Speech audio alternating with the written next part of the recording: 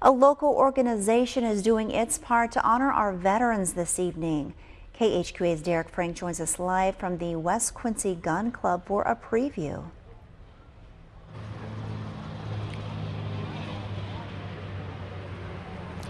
A group that organizes an event called Fishing for Freedom is hosting a number of events this evening to honor our veterans, including a trap shoot here at the West Quincy Gun Club, a fish fry, and a country music concert at the dock. That concert will be later tonight with the Aaron Stark Band around 8:30. This event is to honor the men and women who have historically served our country.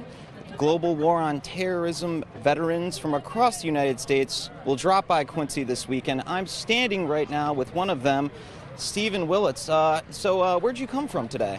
I actually came from Fort Leonard Wood area in Missouri, about 4 hours away. All right, so an event like this, you know, it's really to celebrate the men and women who fought for this country. How great is it to see so many people coming out here to show their support? It's amazing. You couldn't ask for more. There's not a single person here. I got here about 2 o'clock that hasn't made us feel welcome. So it's been really amazing so far, and I look forward to the weekend. And so a lot of the events that are going on here today bring a lot of patriotism to these men and women who have really done a great service for us. How important is it, you know, to you personally, being a veteran, to recognize that? Well, it hits you where it counts. It makes your heart warm, makes you feel good. It's really nice being able to come and feel so welcome somewhere and feel like what you've done is appreciated. All right, well, thank you.